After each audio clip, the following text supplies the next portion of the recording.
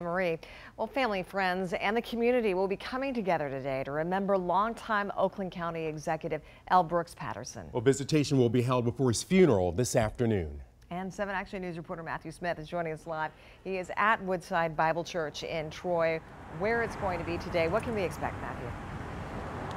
There's certainly big crowds. We saw them last week with visitation at the county building. We saw them yesterday when we saw the doors open here in Troy. This is going to be a shorter window, but obviously the big crowds come with decades of service. 7 terms as county executives. This will be just a small window of opportunity when it comes to the visitation today because we had one yesterday, so it's only 1.5 hours or so that you'll be able to do that. The public welcomed in at 11 o'clock. The funeral will take place a short time later at the same location at 1:30. That too will be open to the public. However, a burial following this, that will be a private event just for close friends and family with full military honors for L. Brooks Patterson. Now, over the past few days, we've been catching up with the county executives' friends and family, all bracing for the end, but nonetheless hurting in the end. I don't have a memory without him.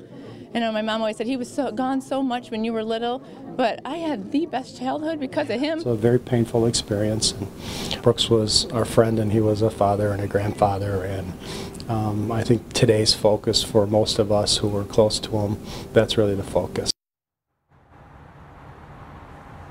Again, that visitation happening from 11 to 1. You can see the cross lit up at the top of the church. They are ready for people to roll in here beginning at 11. I saw they actually have already kind of set up the parking lot to kind of try to avoid a big traffic mess out here. Again, they do expect big crowds. The funeral open to the public at 1:30. If you want more details, you can always check them out at WXYZ.com. For now, we are live in Troy. Matthew Smith, 7 Action News.